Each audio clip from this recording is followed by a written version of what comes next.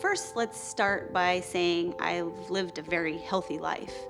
I've always been pretty trim, pretty active, never smoked, and so I didn't know my cholesterol numbers at all because I just didn't think I needed to. Fast forward, I'm age 32 and I'm pregnant with my second child.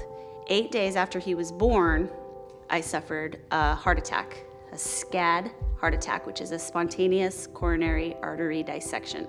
I had just been nursing my son and I stood up and said the words, "Take me to the hospital," and I just hit the dust and was dying on my kitchen floor. When the cardiologist got in, they were totally shocked to find that one of my arteries was 98% blocked with cholesterol. I wish I would have known my family's history sooner.